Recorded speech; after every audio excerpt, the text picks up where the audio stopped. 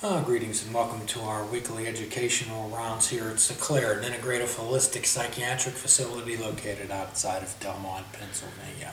And here at Sinclair, we treat people, not necessarily diagnoses. My name is Jim Eller. I'm a behavioral health therapist, and today I'm joined by two of my colleagues. On my left would be... Hi, I'm Rebecca Boehm. I'm a physician assistant student from St. Francis University. And on my right? Hi, I'm Ashley Wyrick, and I'm a physician assistant student from the University of Mount Union. And for the followers of this podcast, every week what we try to do is throw something out there and hope that you can incorporate it into your life. We try to show you exactly how to do things rather than just tell you to jump rope because it's good for you. Right? Mm-hmm. So we were talking this morning about dealing with awkward situations, were we not? Yes, we were. So everyone out there has been in awkward situations in their life where you've been in a situation and you just didn't know what to do, you didn't know how to feel, you felt awkward, you felt like running away and leaving. So what we're going to talk about today is incorporating some of the basic concepts and skills of mindfulness in dealing with those situations.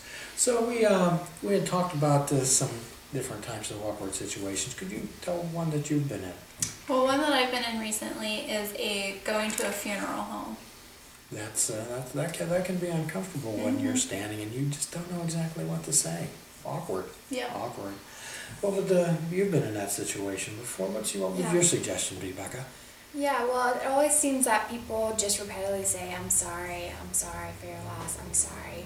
And one thing that I found that has been a little more appropriate and comfortable is to say, I regret their passing and I have fond memories of them, and then move on. So that's worked for me in the past. Oh, great. So you're regretting their passing and you put a positive spin on this. You say, I have many fond memories. Mm-hmm. That's wonderful. So that leaves that person with a little bit of hope, does it not? Yeah. The hope of the fond memories that individual had and that you've had of them. Right. I think that would be meaningful. So what's the situation that you've been in, Becca?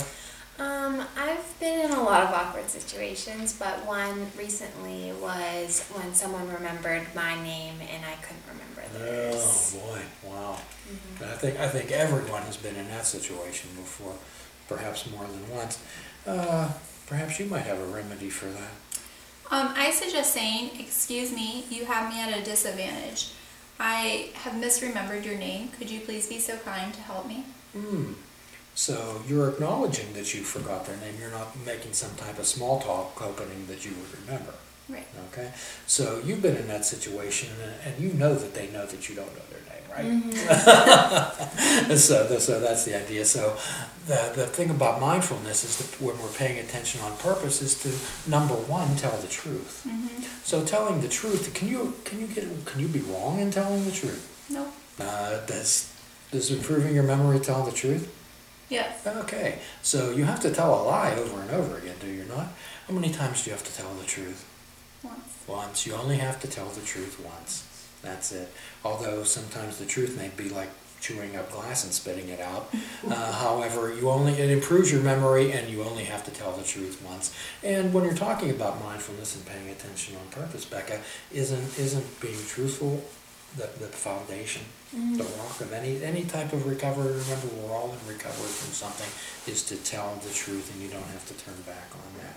So what's one of the next things about mindfulness when you're paying attention on purpose is to be there, to be in that moment. So if I'm asking you where you at, what would you say? I'm right here. And if I asked you what time it was? Right now. Yes, right now. So when you're with somebody and you're in that awkward situation, you can be right there and be right now. Embrace that awkward situation, and you could tell the person, I'm feeling awkward, I'm feeling nervous about this situation. Describe it accurately and tell the truth. So when we're mindful, we also have that pause before reaction, do we not? Mm-hmm. So how many times have you been in an awkward situation and you blurted something out that is, oh my gosh? Many times. So if we're a little bit mindful, Ashley, we can step back, have that brief buffer between thought and action. Mm-hmm. This is what mindfulness is about. It's about developing that brief buffer between thought and action. So you can come up with something, make a wise mind choice about what to say, rather than thinking with your emotional mind. So when we're confronted with something, we naturally go to our emotional mind, don't we?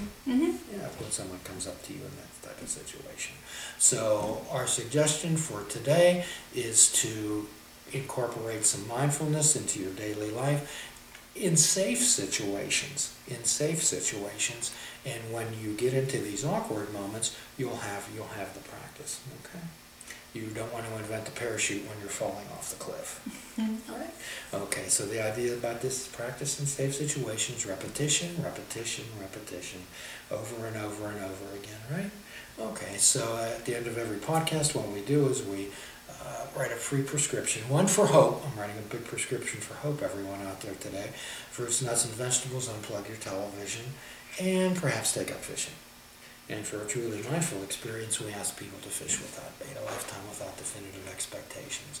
And as always, we ask you to do a kindness for yourself and a kindness for another. Namaste.